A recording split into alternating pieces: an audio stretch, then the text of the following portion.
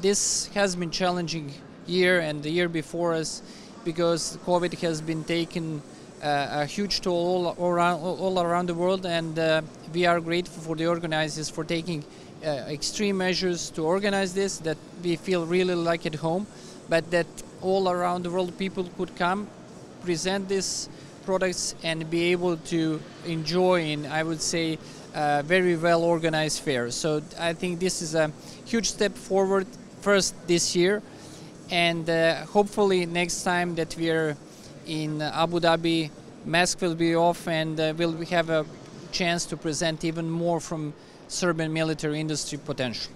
We had an opportunity to meet with the leadership of Army of United Arab Emirates, and we have been presented with opportunities to jointly work on our joint projects that have started several years ago. Some of them will be new, thanks to the very close friendship of President of Serbia, Mr. Vučić, and Sheikh Mohammed bin Zayed.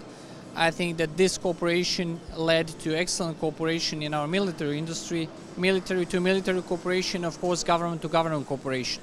Also, we are willing to continue cooperation in sphere of military health and in military education. To us, we are very grateful to Sheikh Mohammed bin Zayed for sending a huge donation of relief to support Serbia in times of COVID crisis, and this is something that our people deeply respect.